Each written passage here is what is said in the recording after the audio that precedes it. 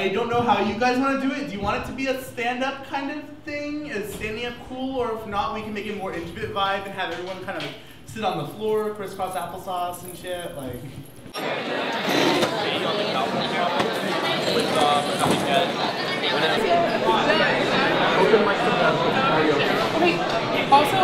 Yay! Alright, so right here we are doing some cookie decorating in celebration of Pride Month, so people can have cookies we're decorating, they can decorate their own cookie. It's just to spread the word and get people thinking.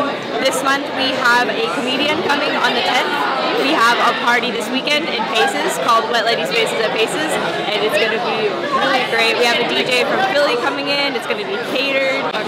We also have a queerness and mental health workshop coming up as well, and that should be really good. Get the conversation started. Also, we have the Trans Day of Remembrance Vigil on November 20th.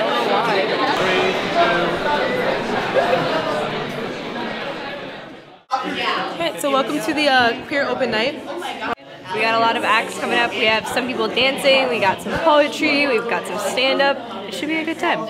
Super fun. Yeah. Squad. Okay,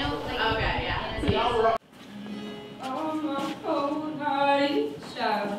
Tell me how you feel. Just a blade in the grass, smoking to the wheel.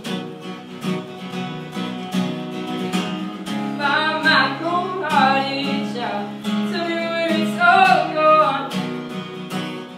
I told my family I identified as bisexual at the Downtown Panda Express. My mom, she said she expected it.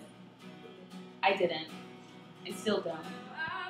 There's something to be said about being confused. Behind this door was a crowd of people staring into my broken sternum, painting my identity with their perception of it. When I found motivation to leave that dark space, it was never for her, even though I wasn't bisexual, and it should have been.